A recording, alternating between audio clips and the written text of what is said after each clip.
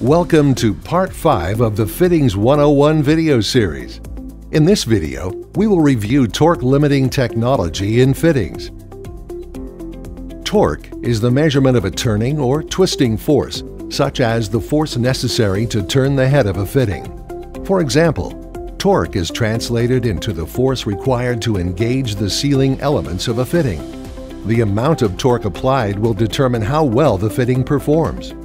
Too little torque and the fitting will not seal, while too much torque can stress and damage the fitting, both resulting in leaks.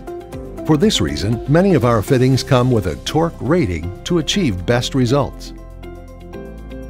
In addition, several of our newer fitting sets have been developed to include torque limiting technology, which is an automatic device or feature that protects mechanical components from failure or damage due to mechanical overload.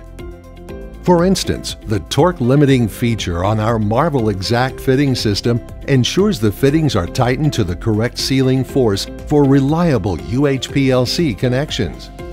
The knurled fitting on Marvel Exact makes it easy to finger tighten and provides an audible haptic click when it reaches the optimum torque. This assures a perfect connection every time, with no risk of under or over tightening the fitting set.